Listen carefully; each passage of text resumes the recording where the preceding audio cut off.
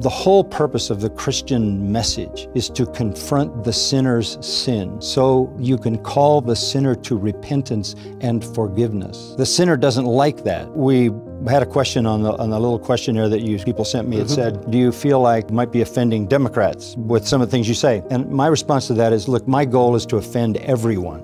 That is my initial goal, to tell you that you are without God in the world, that there's only one Savior, the Lord Jesus Christ, that you're in sin, that sin brings death and punishment. But the good news is Jesus Christ is the Savior who's provided a way for you to be forgiven by bearing your sins in His body on the tree, so that God's justice is satisfied and His love can be extended to you by putting your trust in Christ. I offend people all the time because that's necessary. If you try to develop a kind of Christianity that's inoffensive, it's not Christianity. It's not the gospel.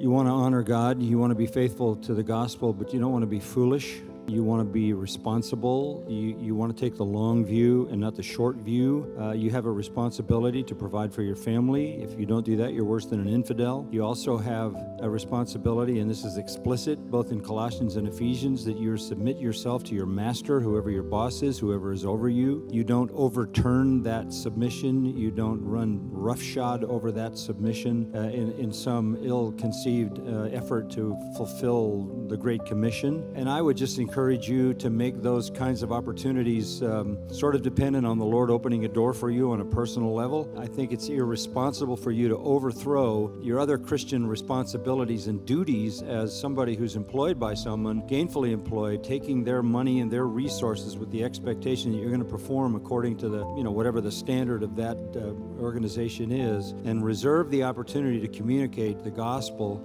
for those times when it's right and that the door is sensibly opened. And again, you should be helped along with this by realizing that the Lord will draw His own to Him and He will find someone to communicate the gospel to them. You just want to be the one ready and eager when that door is opened in a responsible and gracious way to exercise that privilege. We are stewards of divine revelation. We can't pick and choose. We can't mingle it with our own ideas or with psychology or philosophy. God has deposited His truth in our hands to manage for the benefit of His house. Colossians 1:25 calls us both deacons and stewards. We serve humbly, dispensing what is not our own. What we teach is not our own. Therein lies the discipline of study, to show yourself approved unto God, a workman needing not to be ashamed, because you rightly divide the word of truth. The Bible is the unfolding of the mysteries of God. And the faithful steward who is accountable to God will diligently attend himself to the word that he can divide it rightly. We read in 1 Corinthians 1 that by wisdom the world cannot know God. It's not accessible to them. He said that back in chapter 2, 1 Corinthians 2:14. A natural man does not accept the things of the Spirit of God. They are foolishness to him, and he cannot understand them because they're spiritually appraised. So how is the world going to ever hear the truth about God if they can't access it themselves? The Lord has answered that with the call to ministry of servants of His who are stewarding His divine mysteries, meaning the revelation of God contained in Scripture. That's our function. We are stewards of divine revelation. You wonder why carefully and thoughtfully and consistently we exposit the Scripture verse by verse by verse, because that is the only way that we can discharge our responsibility to be stewards of the mysteries of God. I think anyone who says he is getting revelation from God poses a massive threat to the integrity of Scripture, to the faith once for all delivered to the saints. Revelation 22:18 and 19, if you add anything to these words, shall be added to you the plagues that are written in it. This whole issue of continuing revelation, which marks the charismatic movement, has created a haven for every imaginable aberration. Once you get outside the pages of Scripture and you start saying you have divine revelation, then the question comes, is it equal to Scripture? And if you tell me it's not equal to Scripture, then you've told me that God doesn't always tell the truth. What do you mean? If God is revealing himself, then this is God revealing himself and he speaks the truth. And then how would you prove that this was God? And how would you prove that it was the truth? The record just will not sustain that. Furthermore, if God were going to give continuing revelation, it would seem to me that he would give it to the people who were most trustworthy and who had the soundest theology, not to the people who were least trustworthy, making money off of it and had the worst theology. Why would God be talking to those people?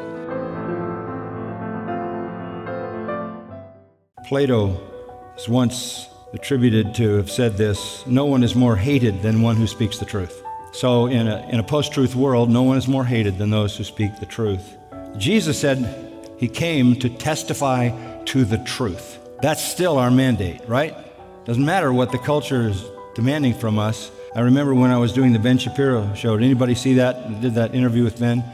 He said, does it bother you that people are offended by what you say? And my response was, no, I live to offend people.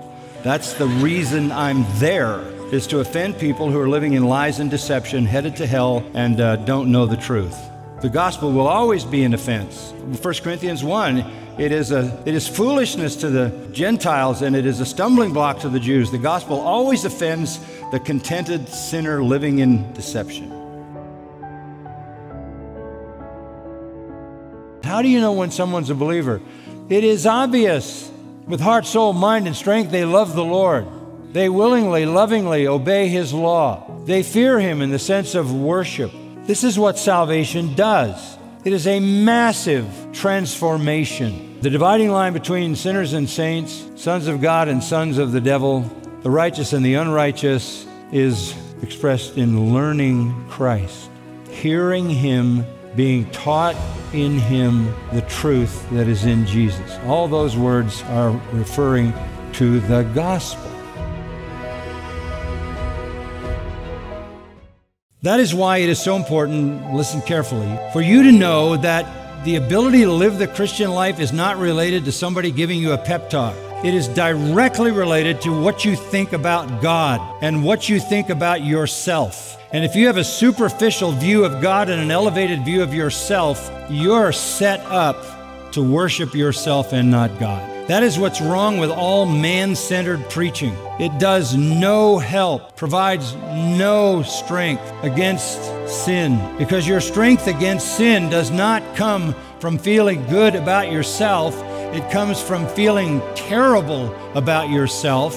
It comes from a broken and contrite heart, as we saw in Psalm 51. Isaiah 66, God says, "Who am I seeking? Whoever has a broken and a contrite heart and trembles at my word." No one can give you anything more powerful than a deep and wide, high understanding of God. I think fear is just another word for worship, adoration. It's hard to put that in a lightning round, Nathan, because fear of the Lord is the beginning of wisdom. That's where everything starts, is having a reverence of God. And as R.C. would say, the greatest need of any human being, believer or unbeliever, is to know God. And until you know the fullness of God, you don't know what it means to fully fear God. The ability to fear God is directly correlated to how much you know about Him. The more you have imbibed the wisdom and revelation of God's character on the pages of Holy Scripture, the more glorious He becomes to you, the more you see His beauty, the more you will have awe and fear and worship Him. We are designated saints because we literally, in God's eyes, are covered with His righteousness. We are set apart. We are holy in our position before God. In our practice, we still struggle with sin. So you can say about the Church of Jesus Christ, they are saints. But you have to immediately then say, we are also imperfect. Sinner is a term used in the New Testament of non-believers. We are saints, but we are saints that are not yet perfect until we're with the Lord in glory. A fool is the person who rejects God, His gospel, and His word. Fools die, says Proverbs 10. for lack of a heart of wisdom. I don't care what you know. I don't care how many degrees you have. You may profess to be wise, but apart from God and the knowledge of God and the fear of God and the knowledge of Christ and the gospel and salvation, you are a fool. And you are a fool willingly by choice because you choose your sin. Proverbs 9:10 says, the fear of the Lord is the beginning of wisdom. That's where wisdom begins. If you don't fear the Lord, you have no wisdom. The beginning of wisdom is the fear of the Lord. You want to stop being a fool? Listen to God. You want to stop being a fool? Turn to His revelation in His holy word. John says in 1 John, how do you know someone's a believer? By their love. And John even says, if you see a man in need and you don't meet his need, how does the love of God dwell in you? So for everyone, it is a command to love God and love others. For believers, it is an expression of their new life. We love because we have been begotten of God. We love because we are in God, and God is love. That's why our Lord says they'll know you by your love. So for us, it isn't just a command that, like for everybody else, is impossible to fulfill. For us, it is a command which we eagerly and joyfully desire to fulfill.